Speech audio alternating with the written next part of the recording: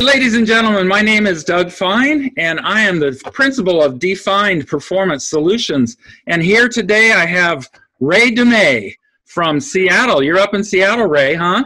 I am, absolutely. The beautiful Pacific Northwest. All right. When it's not raining, I had to say that. You know, it doesn't rain here as much as it does Miami, so okay, perception there. That problem is solved. So, Rae, thank you for joining me today. We're going to have a great rapid-fire discussion here, and I want to let our viewers and listeners know a little bit about you. So I'm going to plug these in and go. Fantastic. Rae has spent her 20-plus year professional career bringing an entrepreneurial spirit for building capacity and unleashing engagement in diverse and global organizational populations. Rae sees the best possible future state, draws this vision out in any team or group, and helps them unlock the path to living that outcome. Rae holds a master's in organizational and leadership development. She's demonstrated her expertise and knowledge of business, employee experience /EX, learning and development, coaching, and facilitation practices throughout her wide-ranging career, from launching a one-of-a-kind mobile computer lab, providing technology access and skills to marginalized youth throughout King County, Washington, to leading OD and change management efforts for a global travel organization, reimagining employee-focused programs. Rae's looking forward to launching Ray of Hope Collective. That will be a boutique consulting service practice in the very near future. Initial offerings will include master third-party facilitation services, strategic people planning roadmaps, enhancing current organizational strategic plans and execution, change management initiatives, consulting and workshops. She will be helping organizations design events and planning for any stakeholder seeking to maximize system-wide innovation and participative co-creation. Rae's current passion project is co-founding a social organization focused on the nexus of EX transformation, employee experience transformation, where an inclusive community collectively traverses the spaces of people operations. UX, what does that stand for? User experience. User experience. EX, employee experience, business, data, and HR. Getting all those people together is going to be quite something. Yes, and transformational too. Yes, and she intentionally brings together individuals and organizations seeking to shape the new future of work reality, embedding heart human at the forefront of processes and procedures. And I can get on board with that, Rae. So again, welcome. Wonderful. Thank you. We're so glad you're here. So this is the rapid fire version of our interview, and this is the D.FINED Engagement Podcast. And let's start with number one. Who do you work best with, and who are your ideal clients? Who I work best with are those who are aware that they're really in a place where they need to focus on how they actually bring people and people strategy forward in their business to therefore maximize their business strategic plans, their outcomes, and their goals.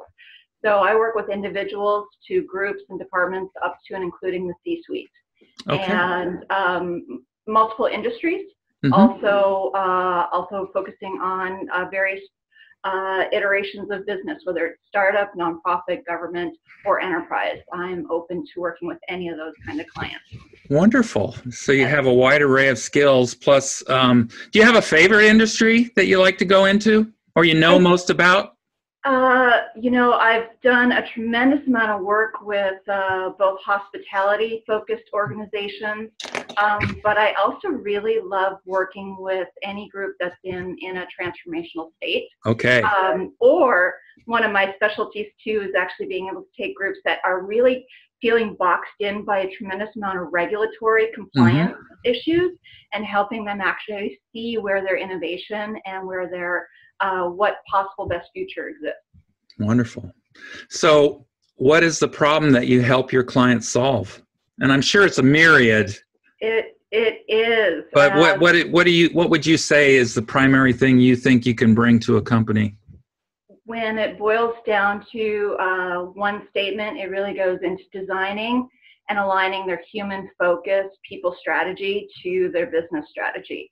Okay. So many organizations, they have crystal clear ideas what their business strategy is, what their intentions are, and yet mapping out and identifying how you actually embolden and enable your teams and your people to actually reach those goals is a huge area of opportunity. And then the other piece is how do you actually allow for and embrace the people to actually inform what the strategic plan is as well. That's awesome. That's awesome. I want to go into more of that too, but let me just say it now, because it just seems like that's what businesses tend to just focus on. It's just the operations. It's what we're going to produce. It's what we're going to do. It's what we're going to do. And there's very little thought, even at the front end of all this planning and strategy, even at the thought of how people need to be prepared to partner with them to do it, to make the goal, to get them, because the people are there to do it. And if they're not factoring in all kinds of things related to people and your culture that you're building, it's more than likely you're not going to get to the goal. So that's a beautiful thing that you're doing. Well, thank you. Yeah. And you're absolutely true, Doug, is that there's just a gap in the thought process traditionally, that all the answers need to come somewhere from the top or from the board of directors. And the truth of the matter is when you actually take it down to every level within the organization and actually invite every department, every team to have some sort of contribution and visibility what you're planning on, you can start to uncover all of the unintended consequences, all of the challenges, all of those hiccups that cost millions and millions of dollars potentially down the line. Once you actually get to the oops, you can actually be very proactive instead of reactive when you bring people into the design from the very beginning. Wonderful. And you can actually, amazingly, when you invite others, you can actually have an outcome that's far greater than what any one small group or individual could ever imagine for themselves. We're in sync there. What is the common mistake that people make or companies make when they try to solve that problem? And then I'm going to say they try to solve it without Rae. Indeed, and this is something that organizations have been fighting and felt perplexed about for decades. And in my studies and my research and my really long-term evaluation on this, is it comes down to organizations wanting to apply what's called the technical solution or technical fix to the adaptive challenge. And so there's some amazing research out there, but really it boils down to, so imagine if we need to create a way for people to protect their feet in a whole different way outside of shoes, as we know shoes. Mm-hmm. The technical fix or the technical solution is let's just teach you to tie your shoes differently, or let's give you a new fastener for your shoes.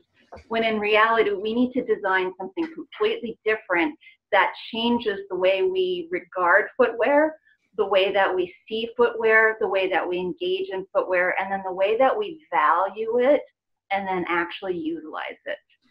And that's the adaptive challenge side, the human psychology side of change or adaptation. Gotcha. Human psychology side to change. Excellent. What's something that the audience can implement today that will make a difference? And I'm going to remind you who our audience is. It's leaders, it's people in the engagement space, it's in the leadership development space, it's in the employment and employee culture space, and anybody else that wants to watch this. But what would you give free advice about? Well, first, I've already kind of touched on it a little bit, which is invite representatives from your entire system, from start to the sustainable evaluation process, into your conversations and into your dialogues around what you're trying to work towards. To add on to that, I'm also going to highly recommend, there's two different kind of modalities out there, but one that I call the other AI, which is appreciative inquiry. And then another modality that marries very lovely with that is the theory U. And that is if you start to actually imagine what your best possible future state is first. Imagine it vividly as if it's real, if it's as this. What do you see? What do you hear? What's it feel like? What's it smell like? Music, dance, whatever the impressions may come. Invite everyone to imagine that most best possible future state. And that's actually going to help you shift out of actually one of my biggest areas of opportunity as well is from problem solving, which keeps you stuck in the box that you've always been in, to where's the opportunity. A whole new realm of possibilities, excitement, as well as being drawn to that North Star for those of us who are in the Northern Hemisphere. Right. And guide us to where we want to go ultimately. Super. From all your experience, what's the most valuable free tip you can give?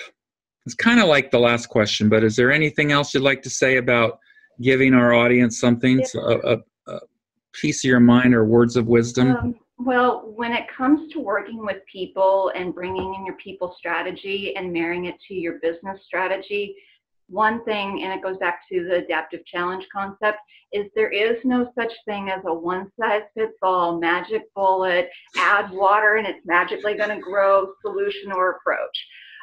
So if you are frustrated, whether you're an individual contributor or a leader or a C-suite person, but because you've brought in solutions to your business before, or you've tried to create them from within internally, and they haven't actually stuck, I really would recommend that you look into what was the intention behind the project. Designed to be uniquely catered and actually curated to your needs, your organizational needs, and then did you actually put a reasonable timeline on it, time frame?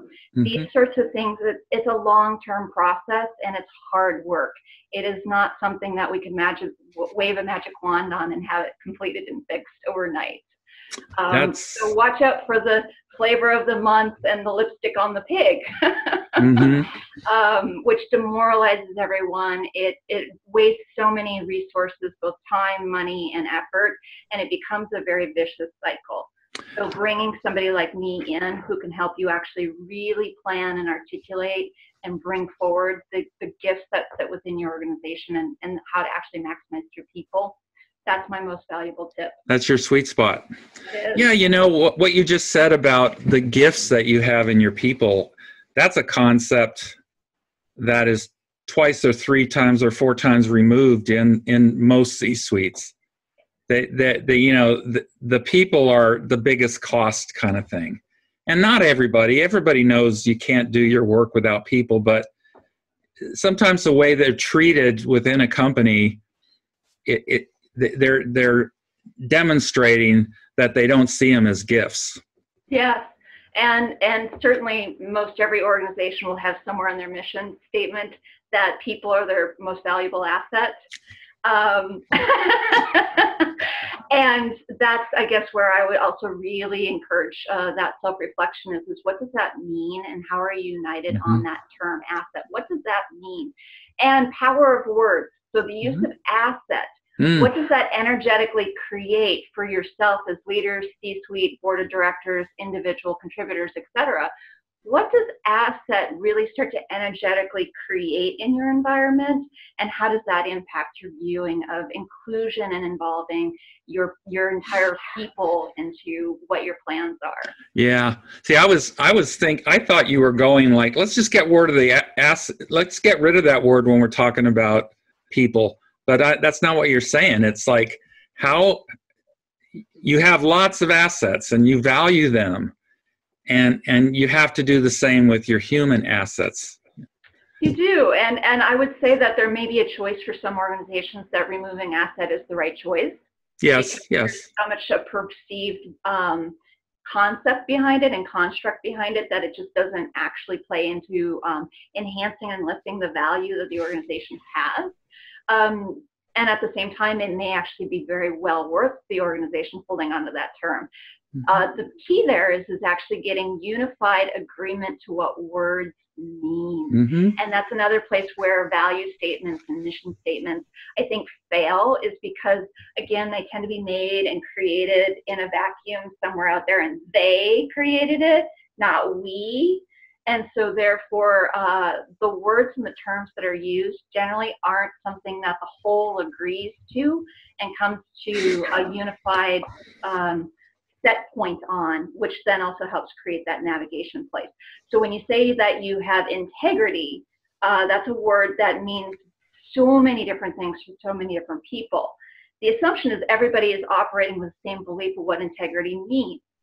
And then when you see it playing out in so many different ways across the organization, it creates a tremendous amount of frustration because we're clear on what integrity is, yet we never actually got true unified clarity of what it means for us as an organization and how we're going to embody it and move those behaviors forward. Wow. I just in listening to you, Rae, I just see so much value that you add to your clients, and just by what you know, what you believe, and what you can do for them. So I want to know, how can people learn more about you and your work?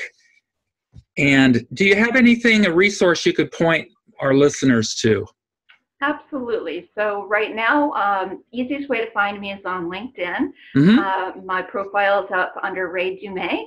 And I have some resources that are posted both under my job experiences as well as an article that I've written. I've got some other things in the works where you can see actual samples of what I do and how I've worked through things from grad school on up to current state.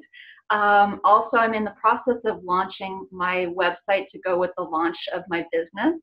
And so that's rayofhopeco.com, and that will soon be published, and that'll be another way you can get in touch with me very soon. As to other resources, there's just some amazing resources that I love out there in the world. If people are interested in appreciative inquiry, Mm-hmm. there's actually a global group called Appreciative Inquiry Commons, where you can learn a lot more about the process and the models.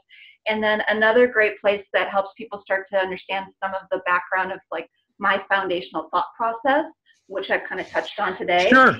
And that would be systems thinking resources. So DonellaMeadows.org/systems thinking resources. And you can just type in Donella Meadows systems thinking resources, and you'll get a great page that gives you modalities, authors, practices, groups that you can participate in, and just a great place to start on. Super. You know what I'm going to do, folks? I'm going to, when I put this interview up onto everywhere it's going to go, definitely on the YouTube page, that stuff will go. Wonderful. All those resources I want to put those URLs up. The other thing is I'll do that on my website when I load up the podcast, so people will know how to get to you. And I'll put your link to your LinkedIn profile, that kind of thing too. Wonderful. So Rae, this has been terrific. Thank you for your time. I look forward to keeping in touch. We've developed a friendship across the miles, and every time we talk, you're challenging me, you're supporting me. So it's really awesome that we can meet such. This is what's happening in the world. We get to know people that we become friends, even though we've never met each other yet. So thank you. Thank you as well, Doug. And I feel the same way. We've got quite a connection, and I love supporting you and being a part of this process. So thank you for inviting me. You betcha. We'll see you down the road. Okay. Okay. Hey, it's Doug Fine again. Thank you so much for watching and tuning in to this Defined Engagement webcast. I'm in Augusta, Georgia, but I can travel anywhere to help your company amp up its engagement and motivate leadership to be just more effective with their people. So don't hesitate to get in touch with me. I can be reached at www.dougjfine.com or email me at doug@dougjfine.com, and we'll have a conversation, and it could lead to a partnership. I'm looking forward to hearing from you. Thank you. Take care.